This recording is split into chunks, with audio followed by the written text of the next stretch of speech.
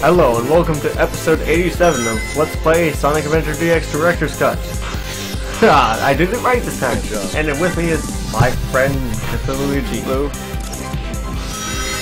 Yeah, now I have 108 rings. 123 I mean. How nice. Rings are very sporadic. Either they're like not very many or just like huge infinitely respawning amounts for you to light speed dash and then piles upon piles of cases of them or whatever you call them. Capsules. Well, hey, it's a Sonic game. It's supposed to be easy for kids, so obviously if there are a bunch of rings near each other, that's good. So then they will figure out, hey, if there are rings nearby, there are a lot of rings. And if there aren't any rings nearby, then there are not very many rings. Although for easy for kids, I think when I first played this, I guess I was like 13 or 12 or something. I can't remember. I could probably look it up if I figured out when this came out. But,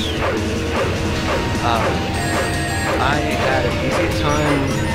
I think I was stuck for a little bit on Final Egg, but I beat basically all the story mode without a problem until Biggs, where I could catch Froggy in the first level and then just I don't know what it was. I could find it and just couldn't go on the fishing rod. And I had to have one of my friends beat it for me. You know, I'd like to take a chance to just reference something that's completely random, but basically I've noticed how my commentary style kind of changes when I'm by myself and when I'm with others. I mean, when I'm by myself I usually talk about the game more. Whenever I'm talking with people like you, then I go off on random subjects a lot, not talking about the game at all. Man, I'm just like sort of frisky and I could bring up random thoughts, and also I've never played mission mode, so I don't really have any thoughts on that. Yeah, but even if I end up having guest commentators who know about the game, I usually end up talking about something completely unrelated to the game. It's kind of funny. It's almost like whenever I'm talking with anyone else, all I can think of is having a conversation instead of talking about the game. Yeah, maybe when you do Ocarina of Time or Ocarina of Time or Ocarina of Time or whatever the accepted pronunciation is. I've actually played through that, so maybe if I guest commentate on some of those, we can discuss the finer points of the game or something. Perhaps. I know that I've already done 7 episodes, as I've said before, so I can tell you now that I did indeed talk about the game more than I thought I would have. Okay, and on that note, what kind of a name is Speed Highway? Is that opposed to like the highway where you really don't go all that fast? What if there was a highway which you would have to go 10 miles per hour on? Then there's like Radical Highway in Sonic Adventure 2. Is that opposed to Mundane Highway? All highways are mundane. I think these jokes would be better in text format. Probably, or not. I don't know. You have to imagine a big old colon backslash after all of these because it needs to look like I'm indifferent and upset by a matter. Well, at least with talking, there's always emotion. Yeah, for some people, yeah. I mean, speaking of emotion, it's like, you once commentated that you wanted to see me freak out in a live run. Trust me, I do so in Ocarina of Time. You'll just enjoy that. Cool. It's like, I'm very early on in the game, and I messed up a minigame with the slingshot to get the upgrade for the deck of suits. I don't remember that, but I wasn't very good at exploring in that game. Yeah, while I have basically been religiously doing practice runs with the game to make sure that I know what to do when I've been playing it, even though it's a live run. Yeah, I mean, especially because... You go.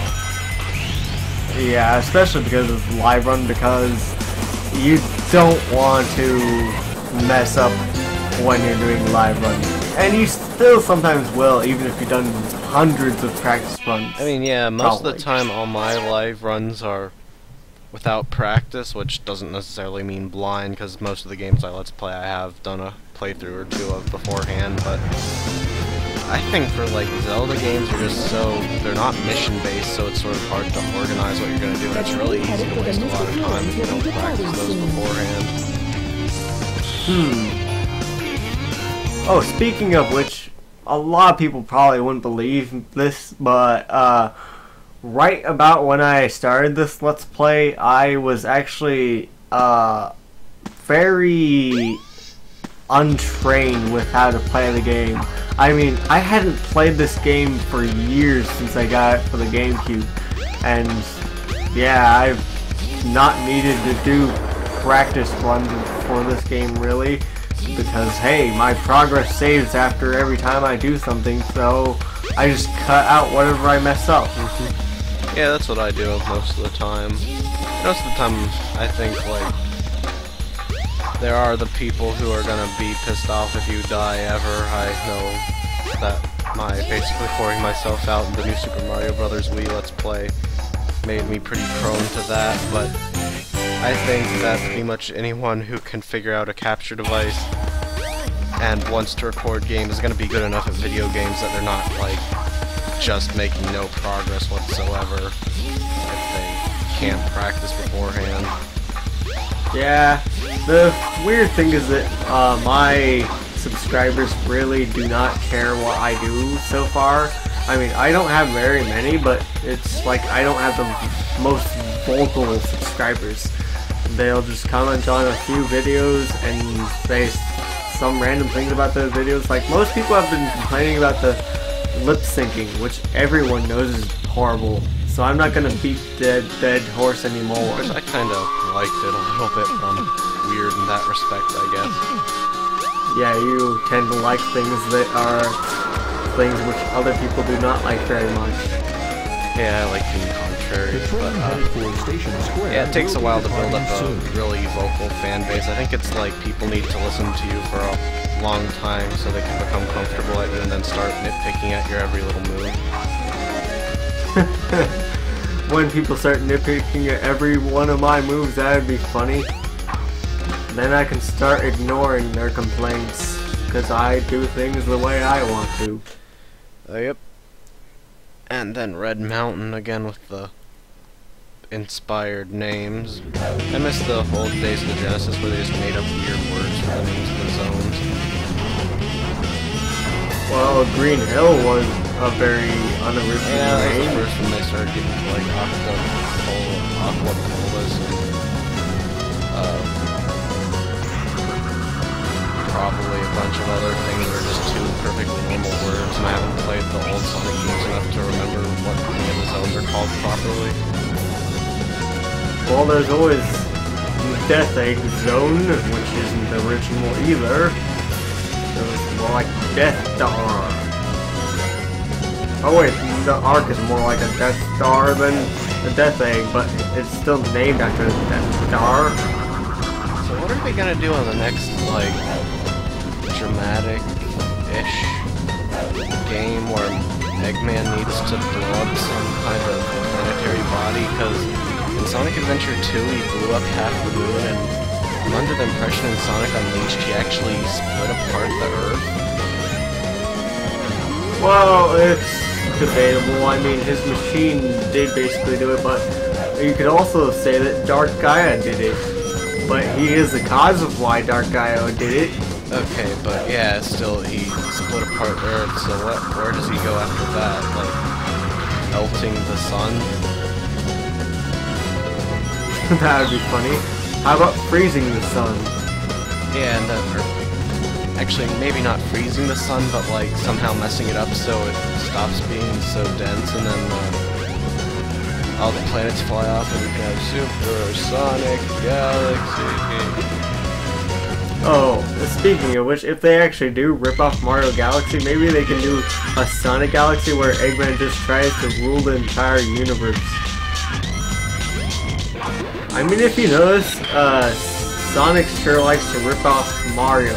I mean, like I said, I played the All-Stars demo. It's a Mario Kart ripoff to well, an every extreme good racing extent. game is a Mario Kart ripoff. No, I mean to an extreme extent. There is an equivalent to the 3 red shells, the 3 green shells, and there's an equivalent to the Chain Chomp.